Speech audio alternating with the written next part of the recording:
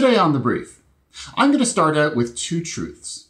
One, you can only manage what you can see. And two, visibility into every aspect of your business is critical.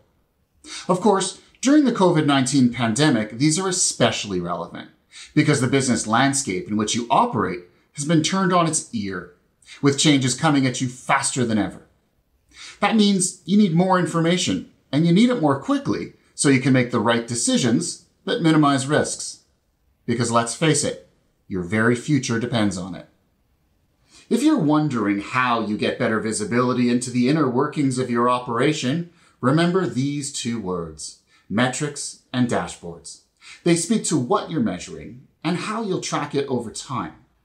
Ask yourself, how are you assessing risk? How are you aligning your team to manage that risk? How do new pandemic-related risks relate to the ones that you were facing beforehand? What reports and tools did you already have in place?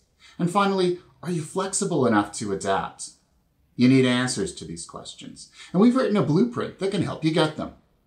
It's called IT Metrics and Dashboards During a Pandemic, and it has everything you need to quickly assess risk and identify what you need to manage now. Use it to help you decide what issues matter most and how you should be monitoring and responding to them. It also contains guidance and tools for adjusting your KPIs to this pandemic-driven environment, especially as new information becomes available and as new factors continue to impact your business.